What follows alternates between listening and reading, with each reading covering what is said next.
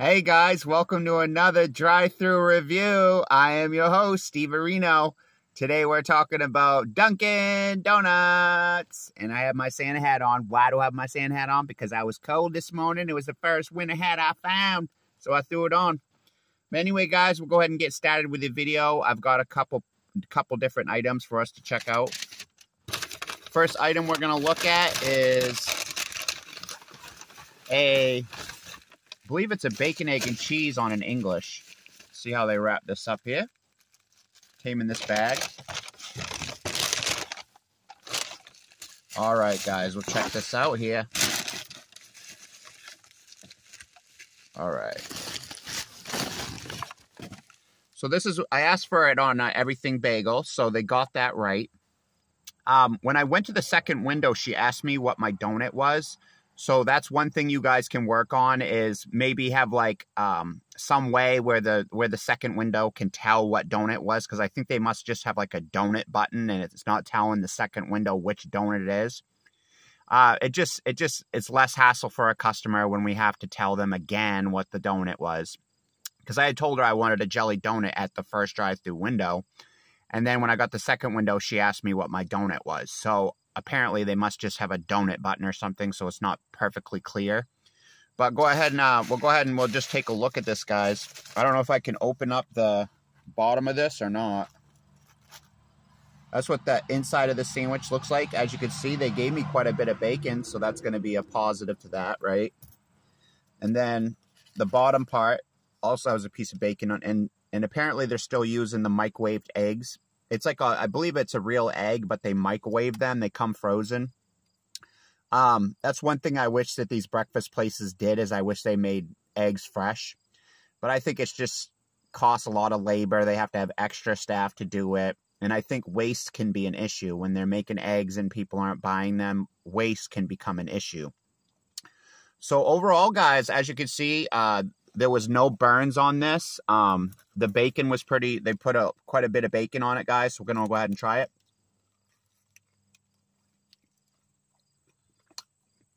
Not bad, guys.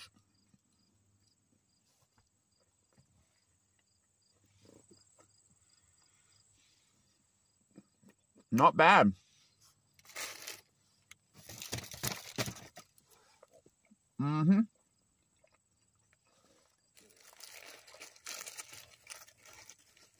It's actually not bad, guys, at all. This sandwich this morning, out of 10 being the best, I'm probably going to give this like an 8 today, just because it was a pretty good presentation. There was quite a bit of bacon on the sandwich. It was hot. Let's see here. And it looks like they do have a little cheese on there. It's hard to tell, because it's like kind of buried at the top, but you can see some orange in there. So I'm assuming that is a slice of cheese. At first I was curious whether they had forgot the cheese, but it looks like it's just more or less at the top. Not bad at all, guys. You're going to get an 8 out of 10 for your breakfast sandwich. 10 being the best. And then we have our coffee, guys. It's going to be, I believe it's a 3 and 3. I'm going to go ahead and try that.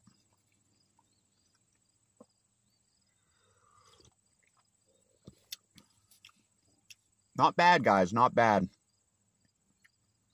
Not bad.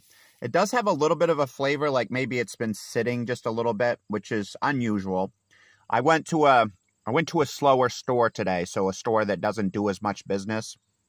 So I'm going to cut them some slack on the coffee, because sometimes if you don't have as much business, you may have coffee sit a while. But today's coffee, guys, is going to get a 7 out of 10. Not bad. Not bad, guys. 7 out of 10 is not bad. I could definitely taste, you know, some sweetness, some sugar in there, but it just tastes like the coffee has been sitting a while. But like I'm gonna say, guys, I'm gonna cut them some slack, because it is a slower branch. It's a slower store. All right, guys, then we have our jelly donut. The jelly donut appears to be slightly crushed up a little bit. Like, that's something you guys can work on. Like, you can see the donut appears to be slightly crushed up. And it's actually kind of, it's a little bit, it looks to me a little smaller than it should be. So that's something you guys can work on, is maybe make it a decent size. But we're going to go ahead and try this out, guys. Please don't try this at home. So that's going to be the jelly inside, guys. It's going to be the jelly inside. Not bad. I mean, the donut itself seems a little smaller than it usually is.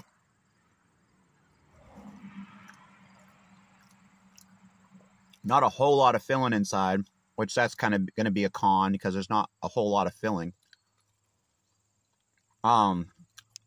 But overall, guys, I'm going to give this donut, this jelly donut, I'm going to give this a 7 out of 10, guys.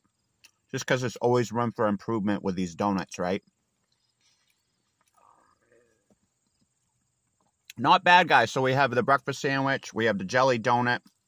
We have the coffee. Overall today, guys, you guys actually did pretty good as far as presentation. The breakfast sandwich looked good. It had a lot of bacon on it. It was heated up properly. The cheese was melted. The donut, a little room for improvement. The coffee, make sure coffee's not sitting too long because it's going to get that burn taste quickly. But overall, guys, I'm going to give you today, because the breakfast sandwich, you hit the breakfast sandwich out of the park, I'm going to tell you guys that I'm going to give you guys about an 8 out of 10.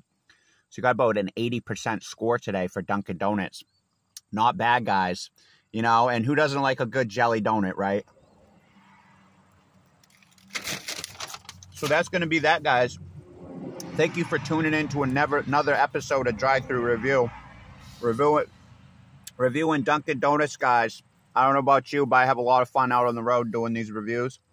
Like this video, share, like it, subscribe, whatever you want to do, guys. Love you. Bye.